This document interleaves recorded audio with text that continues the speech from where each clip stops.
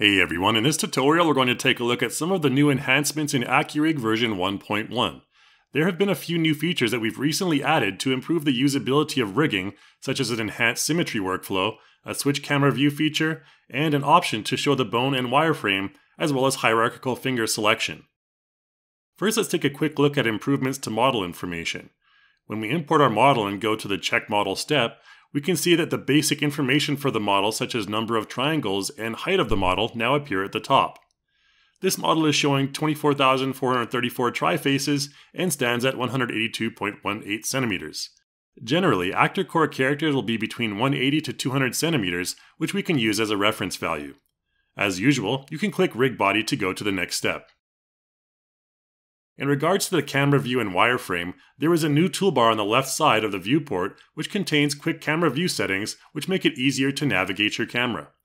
These same views can also be toggled by using the A, S, D, F, and G hotkeys. You can also pick a specific joint and press the F hotkey to focus on it.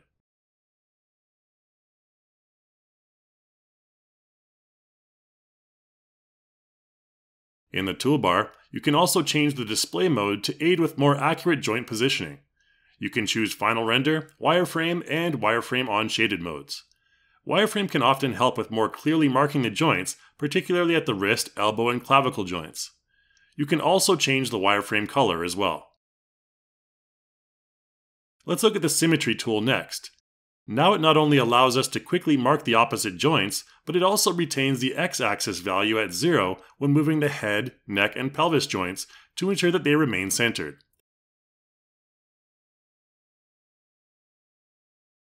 If you switch to side view, you can adjust the y and z axes of each joint.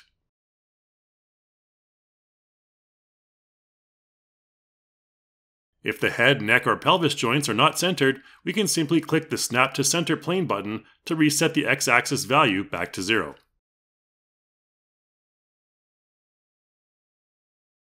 Next, let's look at hierarchical finger selection by moving on to the right hand. As always, ensure you have the correct number of fingers selected. You can see that when I hover the mouse over the parent finger joint, the child joints will also be highlighted. If we want to move them all together, then we can go and select Hierarchy under Transform Type, which will move all the child joints simultaneously. Again, you may find it useful to enter wireframe mode to get a better look at where the joints should be placed based on the geometry. Selected mode will allow you to move them one by one without affecting the rest of the hierarchy. If your character is symmetrical, you can then just head over to the left hand and click the mirror button to copy everything to that side, and then proceed to finalize the character to generate a skeleton and skin weight binding. The Show Bone option allows you to see your newly generated skeletal rig and how it's positioned in the character mesh. You can always go back and adjust your settings if you're not satisfied with the result. Finally, if your character is 100% symmetrical, you can use the Force Symmetry checkbox when setting the body rig. From there, every adjustment that you make will be mirrored to the other side, and the aforementioned center markers will always remain at the x-axis value of 0. Also, when you move on to the hands, you'll only need to do one by default as everything will be mirrored over exactly.